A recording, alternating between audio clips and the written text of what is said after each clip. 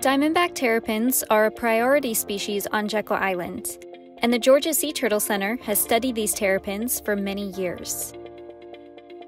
There are many ways to track a terrapin, all of which we have implemented.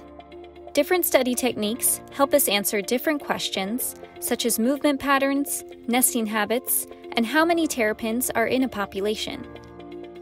Together, these techniques help us better understand and protect species like diamondback terrapins.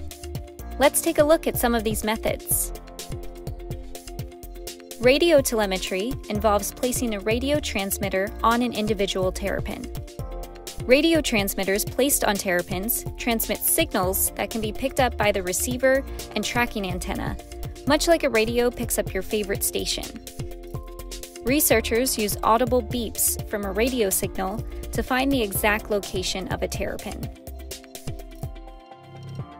Every nesting season, the GSTC conducts road surveys to look for females crossing our causeway, and GPS units are used to keep track of the location where every terrapin is encountered.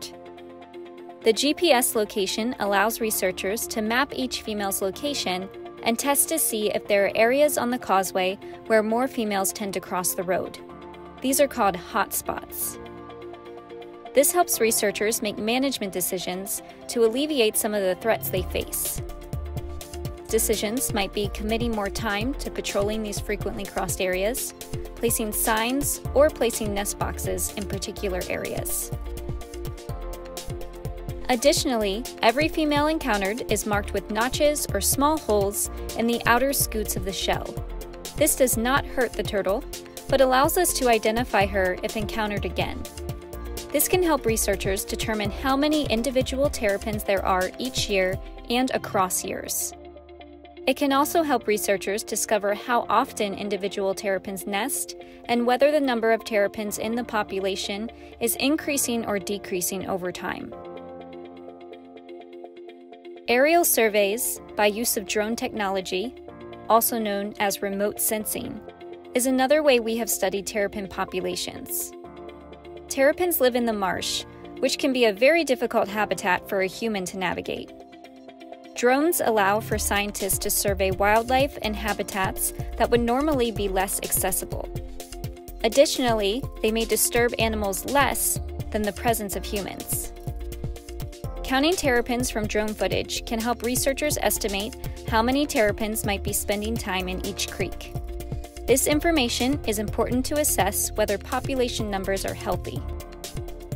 Check out the following drone footage and see if you can count how many terrapins are surfacing in the marsh creek. Keep in mind that they are very small.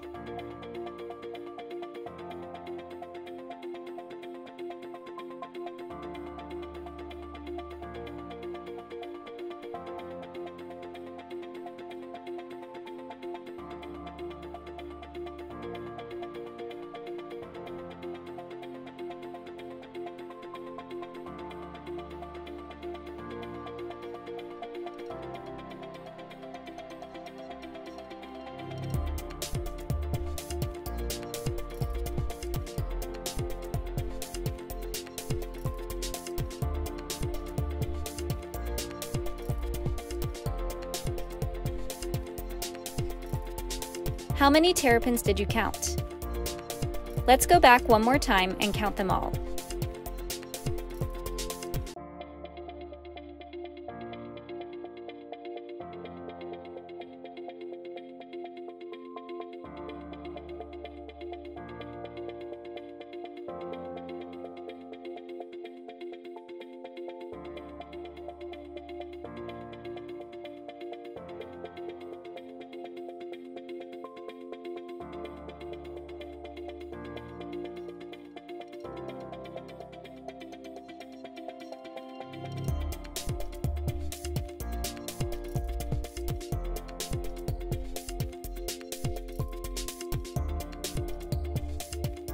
Research is an exciting field. Not only do researchers solve natural history mysteries to better learn how to protect wildlife and their homes, but ever-evolving technology continually improves the way in which we can study these secretive animals. Summer is an exciting time for Georgia Sea Turtle Center research. To stay up to date on the latest developments in the field, you can follow our Facebook and our Instagram.